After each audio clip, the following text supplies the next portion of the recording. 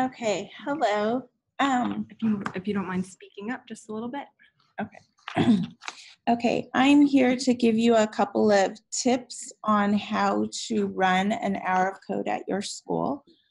I just want you to know that I did not start out the way I'm going to end the presentation. I started out my first year learning about the hour code after it was over.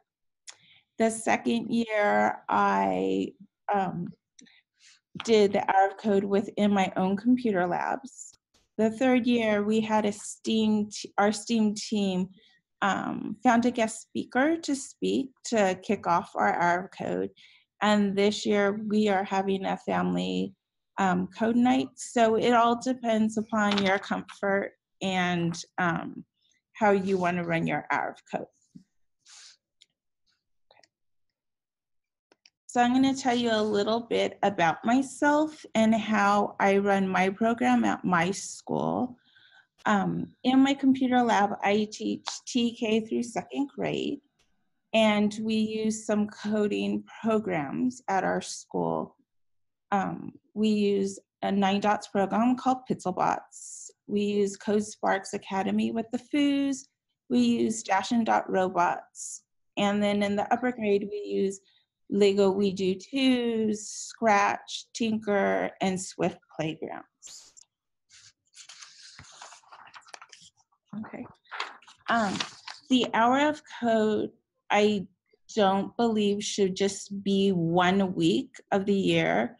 So at our school, we code throughout the year. So I see about 18 classes a week. I have traditional kindergarten that I see 50 minutes, and then I see them an additional 30 minutes just for coding. In kindergarten, I also see them 50 minutes. And within the 50-minute time block, I'm introducing different apps, websites, as well as coding. But they do have 30 minutes built in, an additional 30 minutes that they use coding program called Pitzelbots. Our first grade also comes to the computer lab for 50 minutes, and they have 45 minutes coding with Pitzelbots. And our second grade has 50 minutes a week. And next year, they will be receiving 45 minutes coding with Pitzelbots. Okay.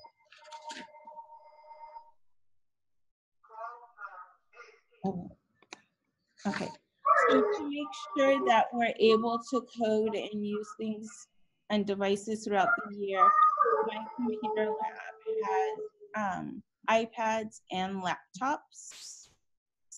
Our classrooms are one-to-one devices. And then we also have a checkout system if the teachers want additional devices within their classrooms.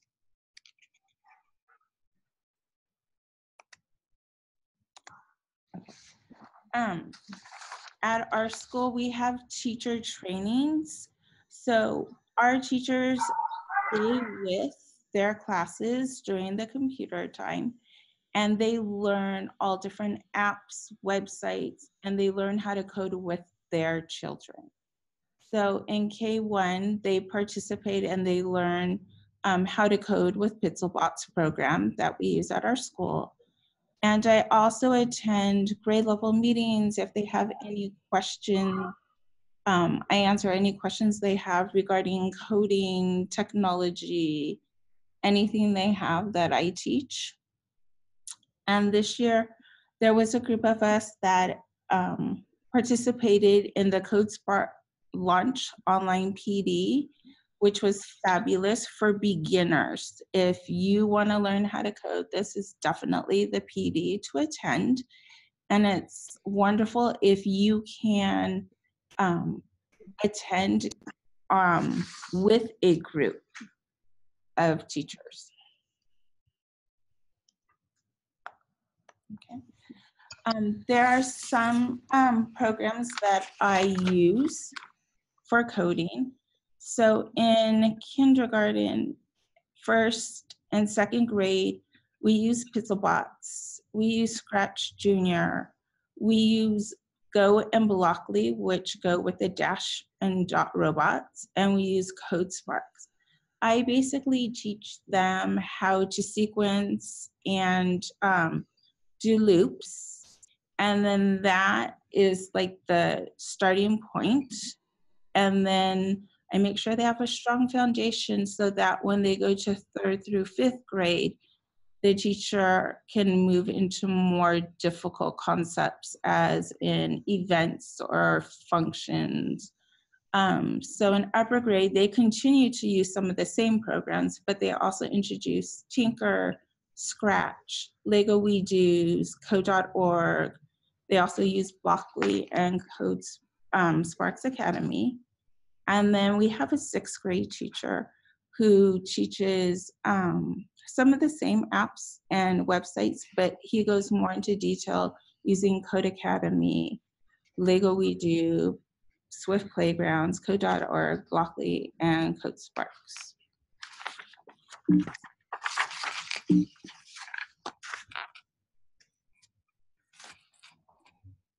So the 3 main platforms that I use in my class for coding is Pixelbots with 9 dots. And a teacher comes in from 9 dots and teaches a class, which I observe, and then I turn around and I teach my other kindergarten and 1st grade classes. And what it is they take problems and they build solutions. And they learn how to code. In kindergarten, they learn how to sequence. And in 1st grade, they learn loops. We also use Dash and Dot robots at our school, and they also have a curriculum that I work with. A lot of the tasks that they complete are loops and sequencing in kinder and 1st grade, and we move into events in advanced sequencing 2nd grade. A lot of the tasks that they are completing correlate to the math and ELA standards.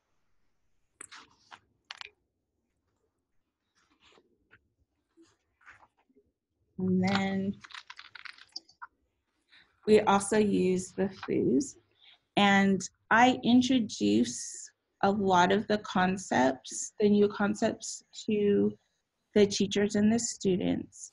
And this is an app where our students have access to and the teachers feel comfortable with using. So I introduce any new concepts that come out, and then they continue this app in their classroom.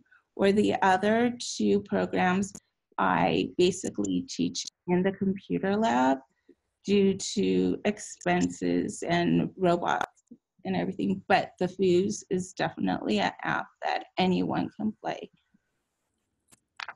Okay.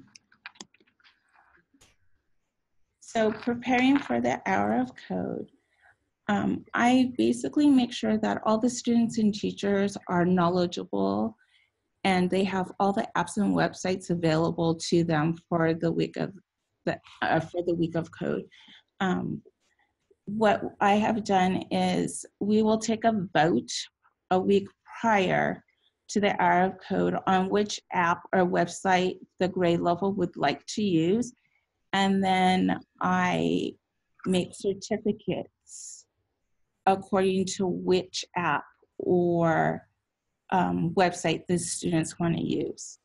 And then the students also continue coding in the classroom after they come to me for an hour of coding. And so here are some certificates, a bulletin board I created for the countdown, for the hour of code, and just all the kids holding their certificates after they completed an hour of code in the computer lab. And then they go to their classroom, and when they have free time, they're able to code with the Foos. So last year, our STEAM team kicked off the event, and we had a guest speaker Luz Rivas, who stopped by to inspire our students. And we dressed up for the event, the kickoff event in the morning. And we dressed up as Snoopy for the Snoopy Snowball. Okay. Our teachers code with our students. They're having fun. Over here, a little girl is like helping her teacher how to code. And then during the hour of code, when we have an upper grade and a lower grade in each room, we open the doors and we let them challenge each other if they feel comfortable.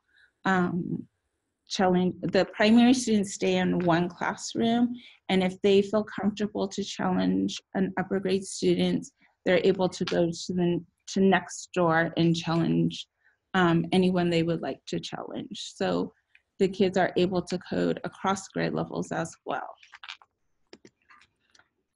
Students code during computer lab, they code in their own classrooms, and now some parents are even asking for different apps and websites that they can use at home. At our school, everyone gets involved. The students even code with our director. So this year, our STEAM team has planned the Hour of Code as a family code night. And we're gonna have a guest speaker to kick off the night, food trucks, and then we're gonna have different activities within the school that the kids can participate in. We're gonna have Dash robots, having races, coding races, popping balloons. We're gonna have our codeSpark Academy teachers are gonna dress up as the characters, and they're gonna have different rooms to play the Foos in. We'll have code.org set up on desktops. We're gonna have a room where the kinder and first grade students can show their parents how to code with Pixelbots. And then we have an after-school Lego robotics program that the kids will be able to show other students and parents on how to follow a line and have a sumo competition. Now you might say, well, what if I don't have any technology at my school? What can I do? And you don't need technology to participate in the Hour of Code. They have many unplugged lessons from this computer science education community, and I've listed a couple of them. The unplugged lessons are just the same as if you have a device in your hand. It's just more hands-on. And then I also listed a few resources that we use at our school. Code.org, codeSpark Academy, Dash and Dot, Ozobot, Scratch Junior, Swift Playgrounds, and Tinker. There's also other apps that you can use. They're all free. There's Codable and Lightbot, and some of these are specific to just the Hour of Code, and some of them you can code with throughout the year. And then here are some more website-based. If you don't have iPads or the tablets, you can also use some web-based products.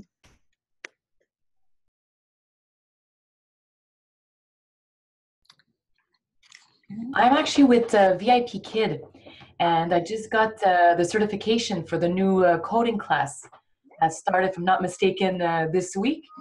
So I had 2 classes this morning, and I'm always about the more information, the better. So that's why I signed up for today, just to, see people from the company, hear about it, and so forth. And also to see if I could probably add this as well for the kids, like as after the class that I have with them, if I could add on extra coding, because I had 2 kids and they're so excited already. It was just their first class, so I'm trying to have the most information to give to them afterwards, basically. To give listeners some additional context, codeSpark recently partnered with VIP Kid, an online tutoring company, to deliver computer science education to kids in China. US-based teachers work from their homes to teach online courses with expertly developed interactive lesson plans. To extend your students' learning, we recommend sharing the list of coding websites provided in the webinar. You can also find unplugged activities on codeSpark's teacher dashboard by navigating to Lessons and then clicking Unplugged Activities. Download activities by clicking on the down arrow icon to your right. Even if you're not a typical classroom teacher, you can get students involved with Our Code by sharing unplugged activities and encouraging parents to print and complete them with their child.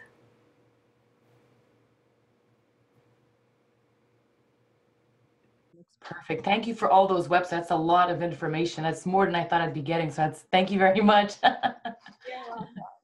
Were you able to get a picture or a screenshot so you can refer back to them?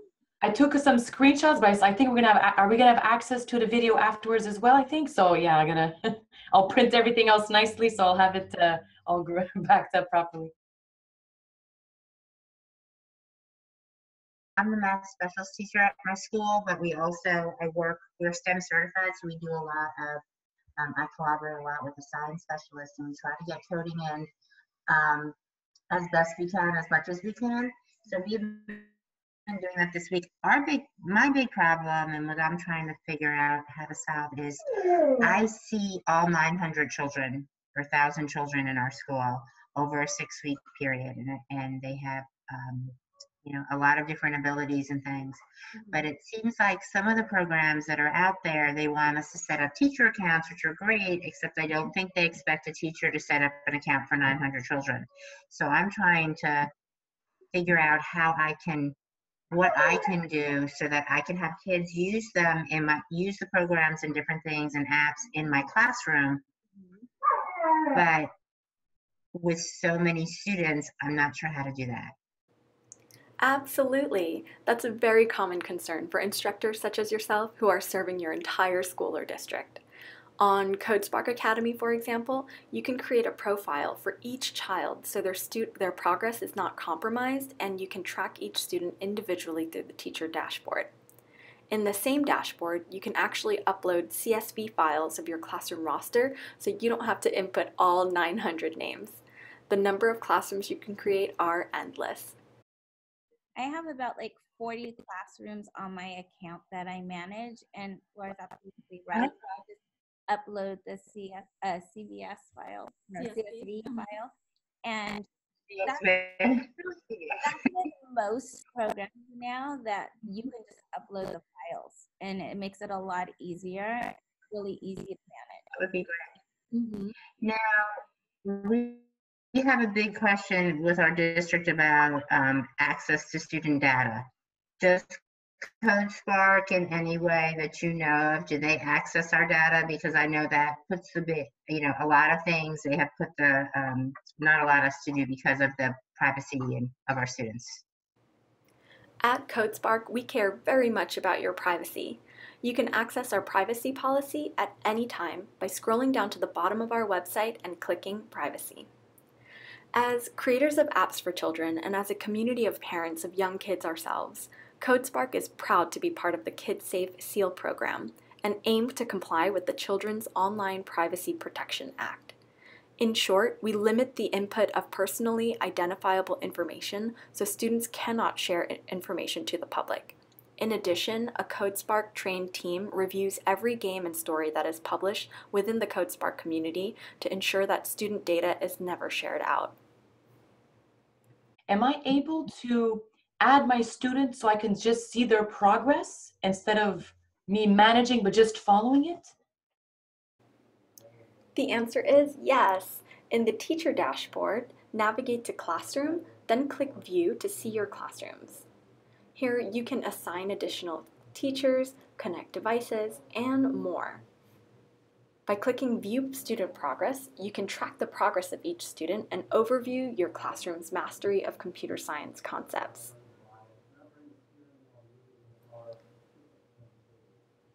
You can also edit app options like turning off specific game functions to prevent students from wandering into different parts of the app.